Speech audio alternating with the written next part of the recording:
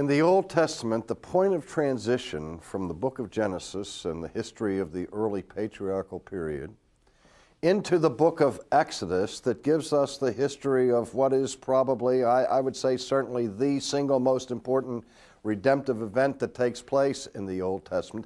This time of transition is marked in the narrative in the end of Genesis and the beginning of Exodus of two remarkable individuals. The first is a man who began as a shepherd and became a prince. And the second is a man who began as a prince who became a shepherd. Of course, the first person was the son of Jacob, whose name was Joseph. And the latter portion of the book of Genesis tells this remarkable story and gives the account of the life of Joseph, which is one of the most inspiring and encouraging biographies that we'll find anywhere in Scripture, of a man who is the victim of jealousy and treachery. He's sold by his brothers into slavery. He's imprisoned for many, many years. He's utterly alone in a foreign land, and yet he remains faithful in these circumstances to the promises of God and remembers the covenant. And yet, as the story unfolds, we're aware that Joseph, due to the circumstances of God's providential control, is released from prison and elevated to become the prime minister of the land of Egypt.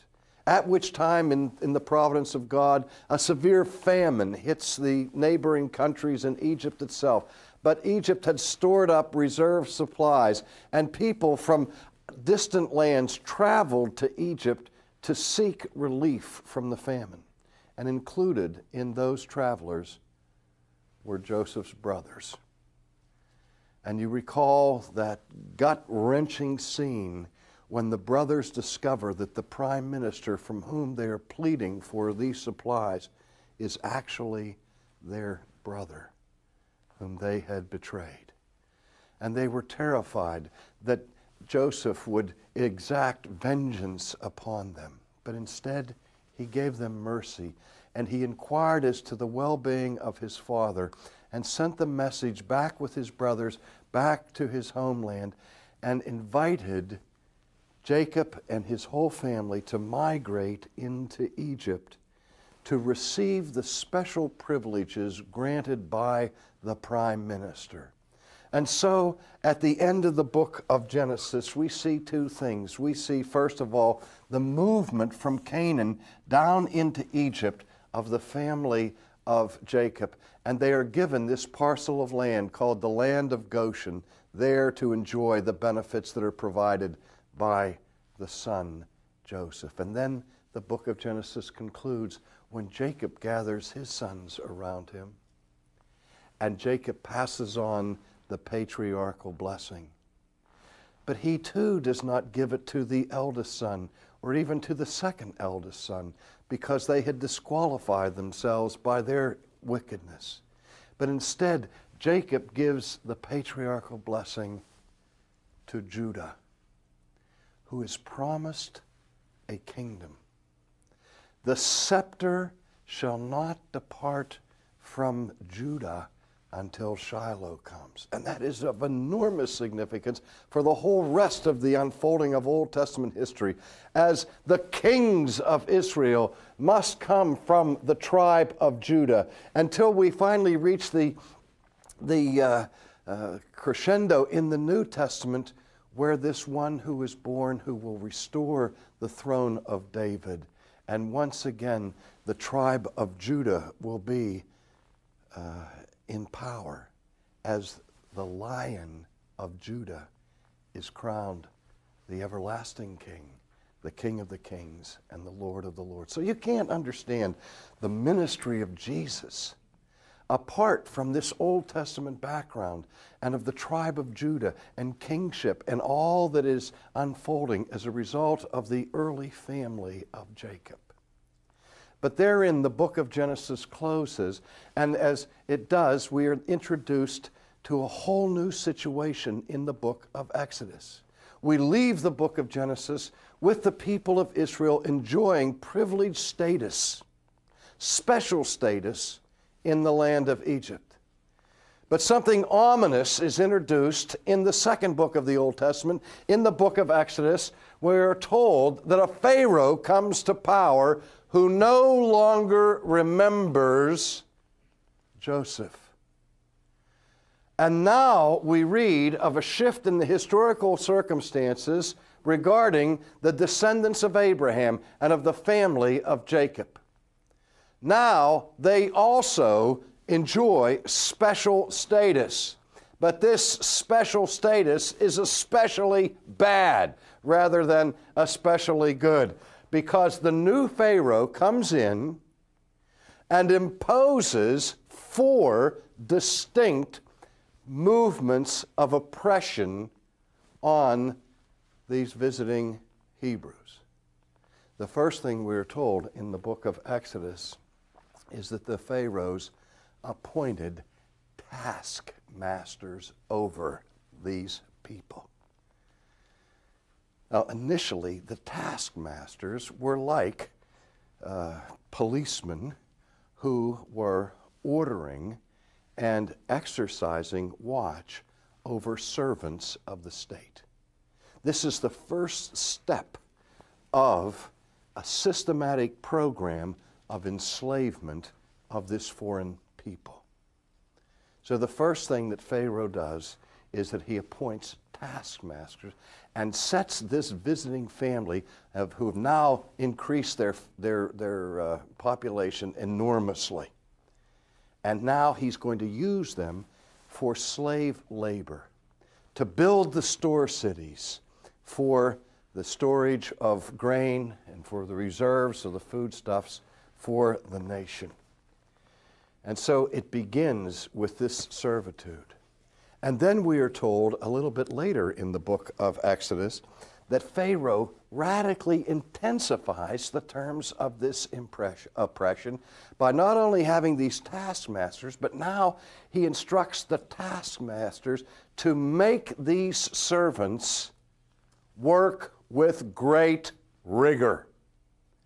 That is, there is an element of rigor that is added to the burden of these people. They are told to increase their quota of production by decreasing the goods that are given to them for that purpose. They're not allowed to have straw for the making of their bricks, which makes their task all the more arduous. And so this nation of people who had settled in privileged status in the land of Goshen is now reduced to total enslavement. But even in their slavery, they're multiplying and growing larger and larger in number, and Pharaoh begins to fear a rebellion. And so he issues his third work of oppression, where he commands the midwives of the Jewish people to kill every male child that is born to a Hebrew woman. But what happens? The midwives refuse to carry out this decree of murder. And so now the fourth step of Pharaoh takes place, where Pharaoh now commands all of the Egyptians to make sure that every male baby born among the Jews is killed. This is the first great slaughter of the innocents. In fact, we could call it the first Holocaust, the first example of a systematic destruction of people. But one baby escapes. And we read the story of this child who is concealed in a homemade ark, woven together by reeds, consigned to a tributary of the Nile, wherein this Jewish mother, when the baby can no longer be concealed, allows her child to be set adrift in the river, and she consigns his destiny to the providence of God. And in that providence, the baby cries. And it's a cry heard round the world. But the cry of the child is heard, ironically, not by a Hebrew midwife, not by an Egyptian soldier, but by the daughter of Pharaoh himself.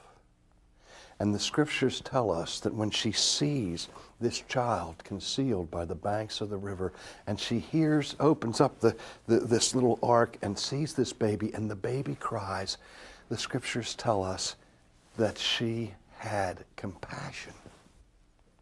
The irony in this is amazing, because the rest of the history of the conflict between this little baby and the Pharaoh is the conflict between the Word of God and a king with a hardened heart. And yet this Pharaoh, who is infamous for the recalcitrance of his heart, has a daughter whose heart is moved to compassion. She can't bear to carry out the directive of her own father. She cannot drown this baby. Instead, she takes it for her own. She draws it out of the water, redeeming the life of this child. And she uses the Hebrew name that means to draw out of the water for this baby. And she calls his name Moses. And then she hires Moses' true mother to be a caretaker for the lad.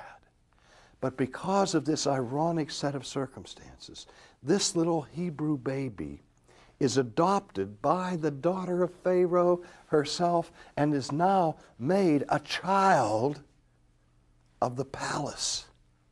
And he is reared in Egypt with the status of a prince. Do you see how this is the exact reverse order of what had happened with Joseph and now what happens to Moses? Moses grows up as a prince, but he knows his roots. He knows his own identity with his people. And we are told in the book of Exodus that on one occasion he sees an Egyptian guard mercilessly beating and harassing and tormenting a Hebrew slave. And Moses is moved to fury, and he rises up and he strikes this guard and inadvertently kills him. And he quickly hides the body and looks around to see if anyone has seen this deed. And he doesn't see anyone, but somebody had seen him. And now it becomes known that Moses had killed a member of the guard to defend his own people, and he must flee for his life and go into exile into the Midianite wilderness and live for decade after decade after decade in penury, in poverty, in isolation, far from the struggle of his homeland, far from the education, the sciences, and the wealth that was found in the palaces of Egypt. And then we have in the book of Exodus the story of Moses, a story that is so titanic, a story that is so magnificent that even Cecil B. DeMille was out of his league trying to capture the essence of the significance of this man. I really believe that it is not an overstatement to say that the single most important character in all of the Old Testament is Moses. Because Moses is appointed by God to be the mediator of the Old Covenant. And there are only two real mediators in the Bible, the mediator of the Old Covenant, the mediator of the New Covenant. Moses is the mediator of the Old Covenant. Christ is the mediator of the New Covenant. It is Moses who is the liberator, humanly speaking, of his people in Egypt. It is Moses through whom God gives the law. It is Moses through whom God creates the Jewish state, the church of the Old Testament, the theocratic nation of Israel. And it is of Moses that the prophets speak that there will come one in the future who will be a prophet like unto Moses, whose life and whose mission is again foreshadowed by the life of Moses. And in a real sense, Christ in his own life recapitulates the life of Moses and the whole history of the Exodus.